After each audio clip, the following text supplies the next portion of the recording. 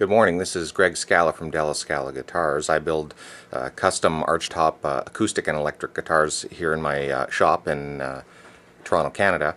I've had some interest in my carving duplicating machine that I built about a year ago, and so I thought I'd make a little video showing some details of the machine and how it works.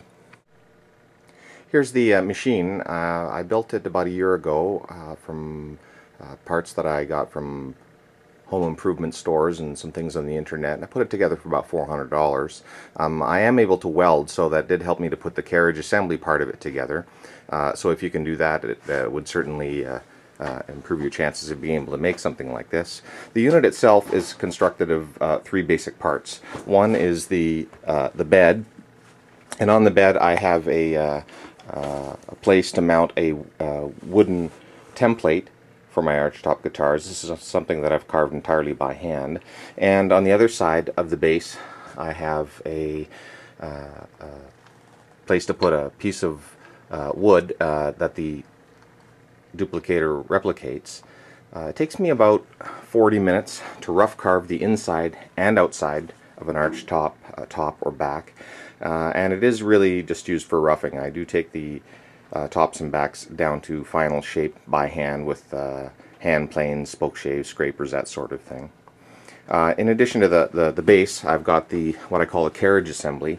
The carriage assembly has 3 degrees of movement. I can move it up and down. It goes from side to side, and the whole thing does slide back and forth.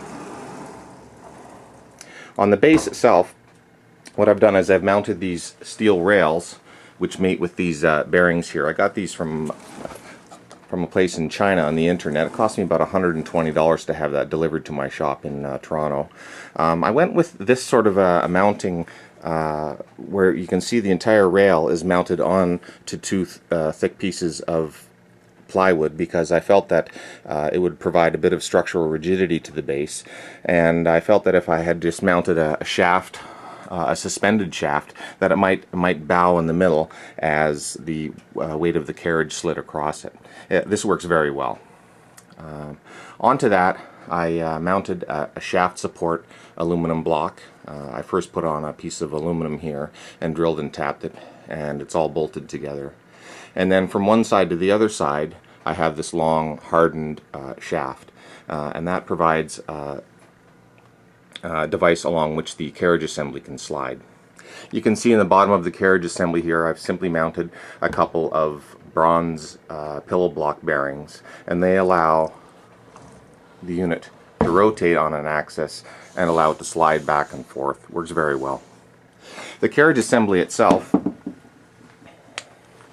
is a steel tube. I've welded a little plate in the end just to close it up and give it some rigidity. Onto that I welded a 1-inch circular tube, and at this end a smaller square tube, and then I just put this piece on in between to give it some support side to side. Within this steel tube I mounted a steel shaft. I drilled a hole through the shaft, and then I put on what I call a stylus, and the stylus is a piece of 1/4-inch drill rod which I cut threads at the end and mounted a ball onto it. This ball is 1 inch in diameter and is exactly the same size as the router bit that I have at the other end, which I'll show you in a minute. I put on this adjustment screw here so that I can move this up and down, and I'll show you why I would do that later. I also, underneath here, welded on a couple of bolts, and inside those are some grub screws, and this allows me to move this in and out. I haven't moved it in and out since I set it, but it allowed me to make the accurate adjustment when I first set up the unit, and that's held very solid. In addition to that, on this part I've mounted, this is simply a bicycle brake device, and the brake cable comes all the way through and over to this side here, and I've mounted it there, and it engages the holding device for the shaft. That's so that when I slide this carriage back and forth, what I can do is pull the brake handle.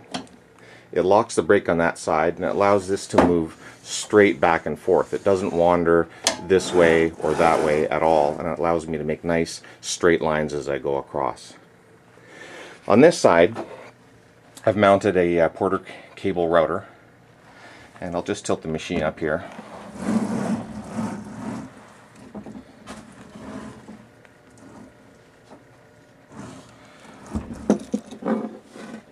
And you can see inside I've got a 1-inch router bit that coincides with the diameter of the ball on the end of the stylus. And you can see underneath there I've just put on a piece of plywood with a hole in it.